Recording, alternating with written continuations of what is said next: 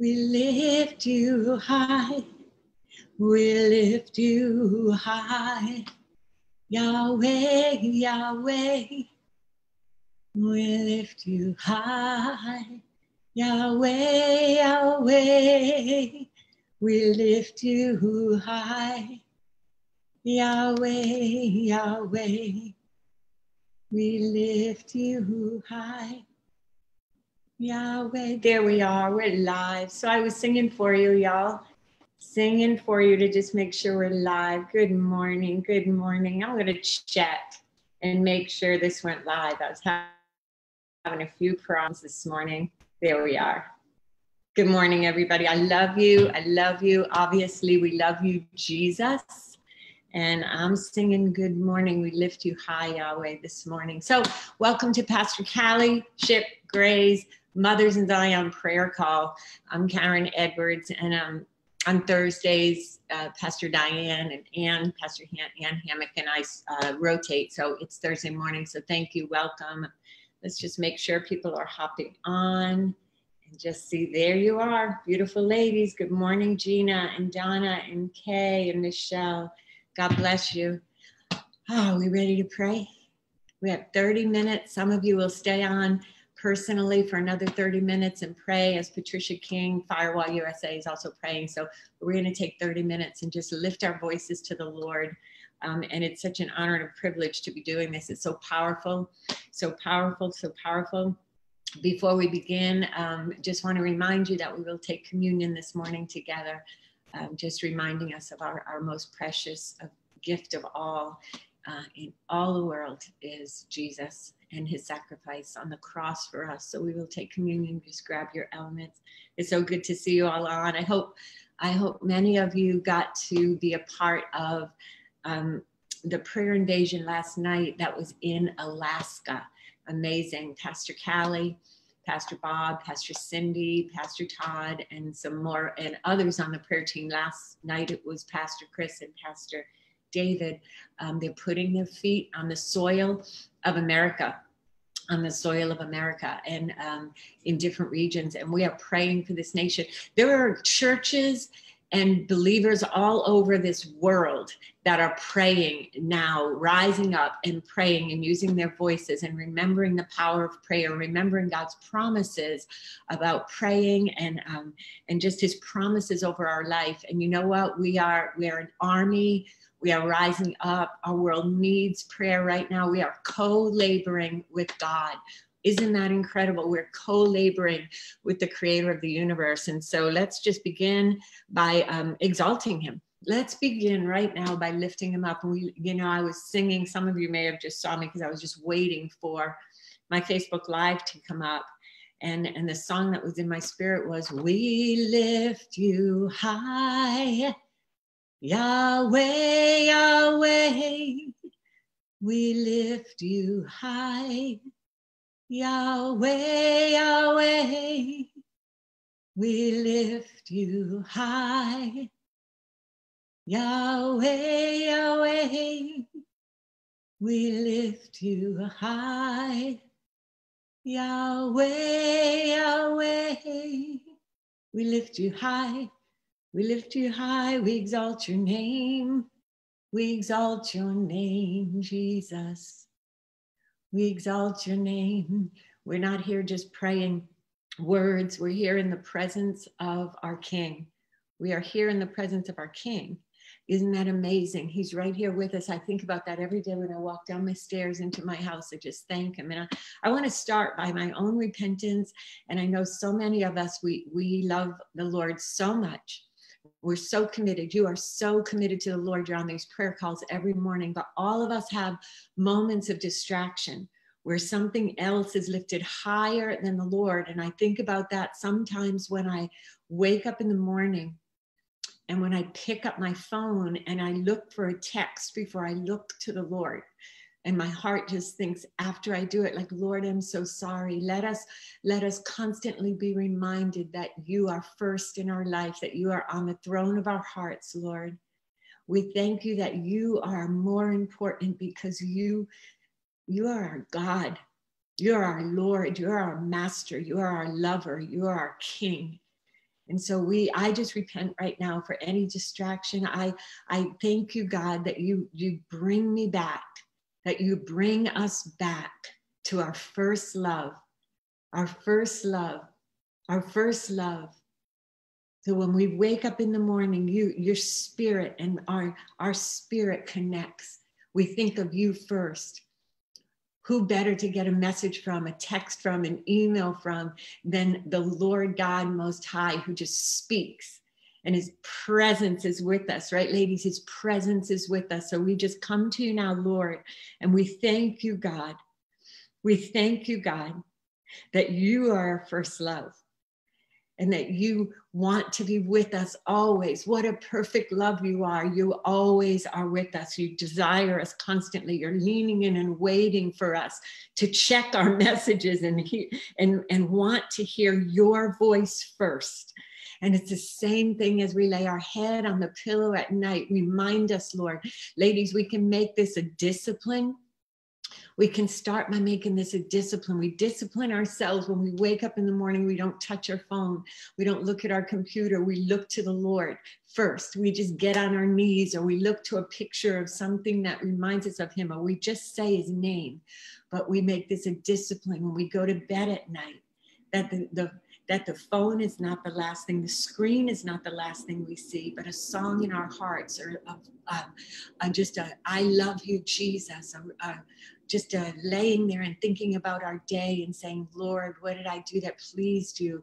Anything I did that didn't please you, I repent and I thank you that you love me, that he is our first love. When we wake up in the morning, when we go to bed at night, and we learn how to practice the presence of God. Lord, teach us how to practice your presence in all we do all day long. But as we have that discipline, it becomes a desire of our heart. And then it turns into delight, and it's so easy, and it's a delight. Lord, draw us to that place like Jesus, who just delighted in communion and union with the Father, Lord God. So I thank you for that as we open up this morning. I asked the Lord this morning for anything he had to say to you. And, you know, it's funny how you can hear something so clearly. And I did. But then I just kind of kept pressing in for more. And right before we got on the call, he just said the same thing again. So I'm giving you the message that he said to you this morning, and he said it to me this morning. And I know it's not only going to encourage you, but it's going to strengthen you, and it's going to remind you of what matters most in this walk that we have right now, and this commitment we have in our life to walk as a Christian and to make an impact in the world and to glorify God. And this is what I heard him say. Ladies, I promise you, I heard him say it, and he reminded me. So here is my message to you this morning as we walk into this prayer call. He said to tell you, I hear your prayers. I hear your prayers.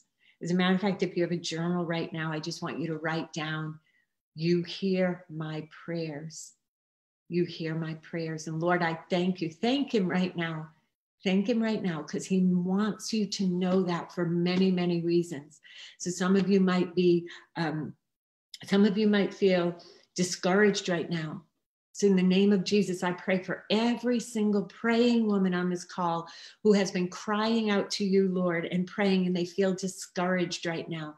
They are losing hope, or they are just feeling as if they have been waiting for so long. And I thank you, God, that you say to them, I hear your prayers. Give them hope right now. Let them strengthen them. Let that be a fresh wind blowing right into their hearts and their mind and their physical body. And their emotions are rising up right now in the name of Jesus if they're discouraged. And I think about some of you who may be just walking through grief. You know, even Jesus, he prayed when he was grieving. He prayed when he found out John the Baptist was beheaded, his cousin that he loved so much, but he went straight to prayer. And he would not have gone to be with the Father if he thought the Father didn't hear his prayers. Does that make sense? He knew. And so if you are in grief right now for anything, if there is things in your life that they feel like they are just tearing your heart apart, I pray right now that you just rest in this word. I hear your prayers. Begin to thank him right now. Thank you, God. Thank you, God. Thank you, the creator of the universe, master of this universe, giver of life. You hear my prayers. And I thank you for that right now. He hears our prayers. There's a teaching that I heard years ago from Pastor Linda Walker. And I sense that right now, if you can just write this down, if you can just take your own circumstances right now, because see, you're praying for the world. And we're praying for the United States of America here on this call, but you also have prayer requests of your own and of close family members. So we have to remember the truths of God. And Linda Walker, just jot this down, and you can digest this, and you can talk to God about where you are in your prayers later, or let his spirit just kind of prompt you right now when you write these down to where you are, and then we'll pray over this truth. But God hears our prayers. And the truth is, God always answers our prayers. He always answers our prayers. But his answer is sometimes yes. Just write that down. Sometimes yes. We've all had yeses from God. And they feel so amazing. And we're just in awe of the goodness when we feel the yes and something we needed. Sometimes yes. Sometimes it's no. Sometimes it's no. Sometimes it's not now. And sometimes it's, I have something better for you.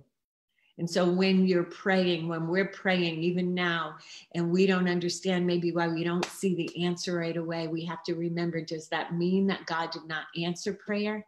It doesn't, because God said this morning, I hear your prayers, and his promises remain. He answers prayers when you ask, when you're in union with him and you ask. So Lord, we thank you that you hear our prayers. We thank you, God, that as we pray for America this morning, Lord, that you are listening, Lord God, and that your answers, as we lift up all of these things and declare and pray, your answers are yes, no, not now, or I have something better.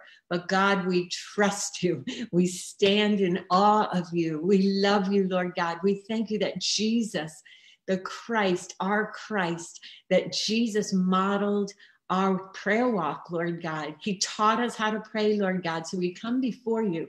We come before you just like Jesus did. We come before you just like Jesus did. We separate ourselves right now. We separate ourselves right now and just come to you, Lord, because we want you, Lord. We need you, God. We need you now. We need you now. Just tell him what you need right now. Tell him what you need right now. Tell him how much you love him right now. We need you more than anything, God, your presence. We need your presence. We need your presence for strength. We thank you, God, right now as we begin to pray for our country, Lord God, our nation, Lord God, and all that is involved. Lord, there are 323 women right now here to pray, and men here to pray with you, here to talk to you. You know, prayer is just talking to God. Don't ever forget that.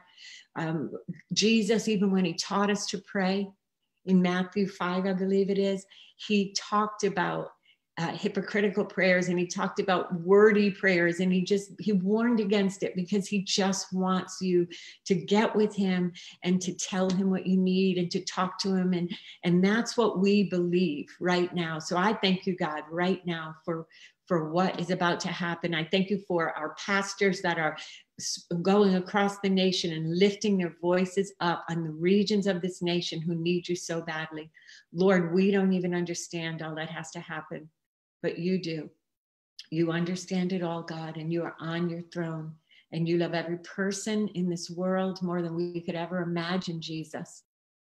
Your word says that, and we believe it, Lord God. Nothing can shake our belief, Lord God, when we stay in union with you, in union with you. Revive us, O Lord. Revive us, O Lord. Revive us, O Lord. Awaken us, O Lord. If there's been any part of us on this call, any of us, your prayer warriors, your remnant right now, if there's any part of me that is not awakened and alive every minute for you in my mind, my emotions, my spirit, anything, just to revive it right now, Lord God. Thank you for strengthening us every day as we remain in you. We praise your holy name, Lord God. And we ask you, Lord, to revive our nation. People that once knew you, just waken them up. Let the scales fall off their eyes again. Any deceit at all, any unbelief at all, any doubt at all, anytime their eyes have gone to something and all of a sudden it's created just some kind of an unbelief or a deceit, a lie inside of them, that they begin to believe that you are not perfect and holy and good and reigning, and you have a good plan for this world, and you love us more than anyone. Let them remember the cross, Lord Jesus. Let them remember what they have heard in the past. And Lord, I think of all of the souls. Let's pray for the souls right now. Come on, ladies, just lift up your voices. Picture those souls, people you know and people you don't know that have not understood, said yes to, collided with the cross, the truth, the love that Jesus has for them. Lord, we lift them up now. We pray for every soul, Lord God. You are the answer to the chaos. You are the answer to the violence. You are the answer to the riots. You are the answers to the policies that are just so against your ways, Lord God. You are the answer to the racism. You are the answer to depression. You are the answer to all illness. You took it all on the cross, Jesus. You bore it all for us to be free, Jesus, not for some to be free, but for all that call on your name, Lord Jesus. So we just thank you, God, that we as a church will open our mouths and speak the gospel. Come on, ladies, come on, men, right now. Pray yourself personally, call out to God, ask him for a new boldness. Holy Spirit, overflow us right now. Flow out of us, Holy Spirit. Your power can't even walk around this earth without wanting more people to know about the gospel. So you just lean into him. Let him lead you. Let him lead you. So when you walk out the door every day, you're thinking, who else can I tell the gospel to? Like Paul, who said in the scriptures, I just can't help but preach. I can't help but preach. You know, that didn't mean from a platform. That meant that he spoke the word of God to the people he knew. He shared the good news. Let us share the good news of Jesus. Let us walk every day. Just, I beg you, Lord, to break anything off of me that keeps me, any lies, any fear that would ever keep me from preaching your word, from sharing the good news, for praying for someone, for speaking the name of Jesus, for showing the love of Jesus and asking people how they are. That's where the doors open, you know, when you ask someone, how are you doing? And you really mean it. And then they answer you. It's incredible what people will say. And they're open. The word of God right now says that the harvest is plentiful. The harvest is plentiful, but we're the workers. We got to be there. So I just thank you, God, for that. Let's go ahead and take communion. As a matter of fact, right now I want to take communion, and because we're talking about those in need. We're talking about the world that we're praying for, and we want the world to come to Jesus, to the knowledge of Christ, to the knowledge of what he did for us on the cross. So you take communion for whatever is most important for you this morning. But as I take communion collectively, I want to lift up the world. I want this communion in the blood of Jesus and the cross to be for those that don't know him yet. So we remember what you did on the cross this morning, Jesus. We're always and forever overwhelmed by what you did for us.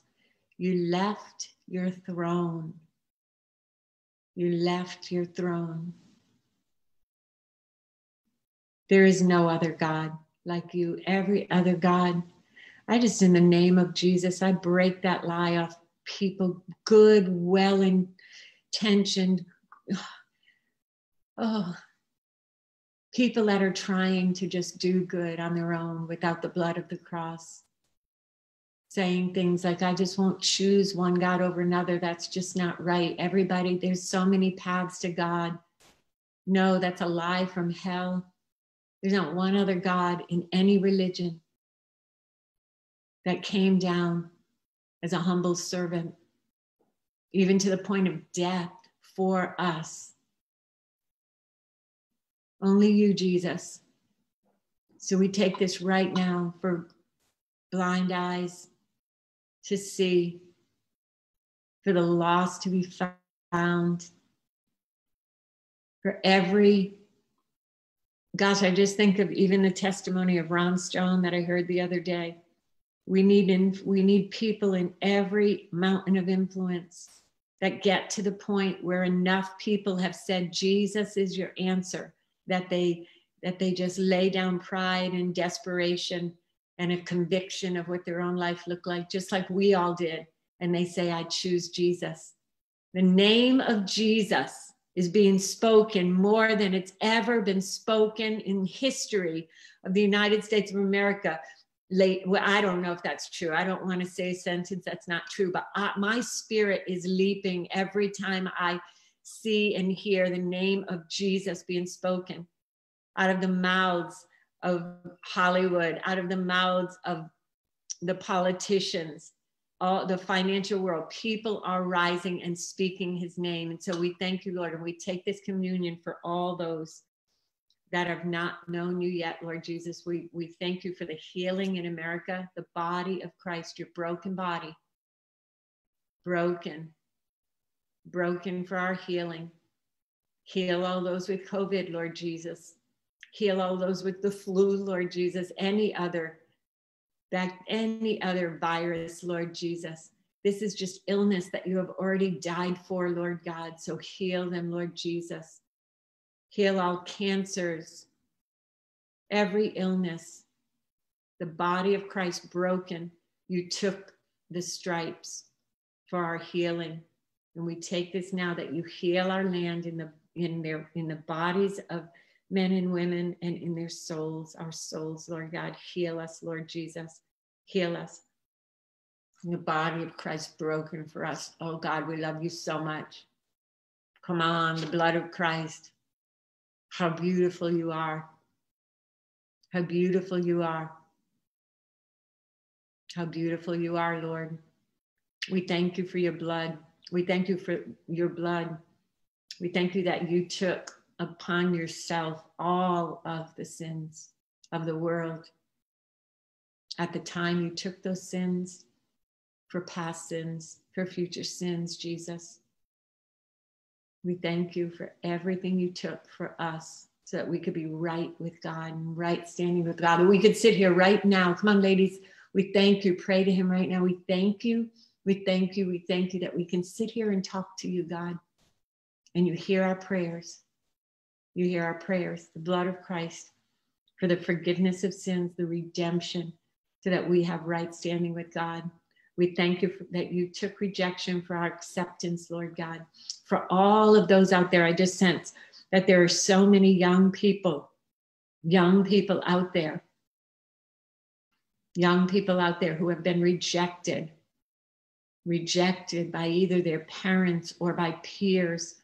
And that rejection has taken them into a place of hopelessness or depression. Their identity is false. They don't understand their identity in Christ and how they are a child of God, that Jesus died on the cross for them. And we take this for them. You took rejection, Jesus. You were rejected for their acceptance, for our acceptance. And so we just plead the blood of Jesus over all rejection. We break it in the name of Jesus. We break rejection. I just command rejection to go in the name of Jesus. Jesus has already defeated you. We thank you, God, for the blood. The blood of Jesus. I love you. I love you, Jesus. We love you, Jesus. I want to read out of Matthew, out of the book of John this morning. And these are familiar passages, but they're just so important right now. Just so important for us to continue to remember that. Why are we praying? We're praying because we're communing with God. We're talking to God. We must remain in prayer. And so I want to read out of the truths of what Jesus said, and just allow ourselves to continue to remember and remain in the truths of what Jesus taught us. Okay, what Jesus taught us. And he said in John 15. And let me just say this too. I encourage you to read John 14 through 18, all in that those chapters, because Jesus is about to leave, but he teaches so much for us. And it's just, to me, the time right now is the same. He teaches, and then he says, I tell you this so that you may still have joy. I tell you this so that you will have peace. I tell you this so that you will remain in belief and you will not lose your belief. And so these are times where we have to just listen to those words from Jesus, understanding that he spoke those words because he understood that if we didn't remain in him, we would lose our joy or our peace or our belief. Does that make sense? So we want to just dig into these scriptures, but I just want to read part of it. He says, I tell you, like in one part of it, he says, I tell you all these things will happen so you still trust and cling to me. So he's letting the disciples and us know anything, all that he has to say here, so that we still trust him, we still cling to him, we still have joy, we still have peace, we don't lose belief. You get it, right? We thank you, God. So John 15, I am a true sprouting vine, and the farmer who tends the vine is my Father. He cares for the branches connected to me by lifting and propping up the fruitless branches and pruning every fruitless branch to yield a greater harvest. So you must remain in life union with me, for I remain in life union with you. Your life will be fruitless unless you live your life intimately joined to mine. When your lives bear abundant fruit, you demonstrate that you are the true disciples who glorify my Father. I'm looking at the time. I love you so much. There's so much more I wanted to talk to you about today, but I want to respect your time. I want to respect your time. So I just want to close by just saying, Jesus, I thank you that we can lift up our nation. I pray right now, Lord, that in this simple prayer as I close, you take every word that I say and it expands and it multiplies, and your will be done on earth as it is in heaven. On earth as it is in heaven. And give us this day, Lord, what we need today. Every person on this call, daily bread, daily manna. Help us, Lord God. Help us not to sin, Lord God. Deliver us from evil in this nation, Lord God. Forgive us again today, Lord God. And Lord, help us forgive others as you forgive us, God. I thank you, God, that we declare, we decree, we pray that we are one nation. We pray for the United States of America. We are one nation and we are under God. Your authority, Lord God. One nation under God. Your authority, your ways, your precepts, your plans, your word. We are one nation under God again. We are indivisible. We are not divided. We pray that the church become united, not divided, in the name of Jesus. The church, not divided, but united to show the world who you are. Help us remain, let every pastor remain so close to you. Every church member, every Christian, remember that you are the vine, that we are the branches. We must not be divided. And we hear words of division, Lord God. So I just come against those and break those curses. And I just thank you for unity in the church so that our nation will be united. So goes the church, so goes the nation. One nation under God, indivisible, with liberty, freedom. Where the Spirit of the Lord is, there is freedom. Where the Spirit of the Lord is, there is freedom. That is the true freedom, liberty, freedom in Christ, freedom from sin, freedom from depression, freedom from addiction, freedom from death and suicide, freedom from poverty, freedom from racism, liberty. Where the Spirit of the Lord is, there is freedom. Freedom in Christ is what we declare, decree, and pray for this nation and every individual in this nation. Liberty and justice for all. God, you are a God of justice. Your justice is the truth. So we just pray against all the lies of what social justice is, and we pray for the truth of social justice, which is your truth, how you see, what you say, your eyes on every person created in your image, and your word about what love looks like. We love you, Jesus. I thank you, ladies, for listening today. Remember that we have our Crown Conference coming up. You can go, it's in December, but please register if you feel like you should be there, because we desire you to be there. And next week, we're going to be in Florida. So that's on the event page too. I thank you. If you want to sow into this, remember, keep praying. He hears your prayers. Keep praying. He hears your prayers. Prayer, fasting, and giving, that threefold cord is changing all of our lives. And we thank God for the blessings that he provides. We are just his servants. We love you so much. God bless you all. Bye-bye.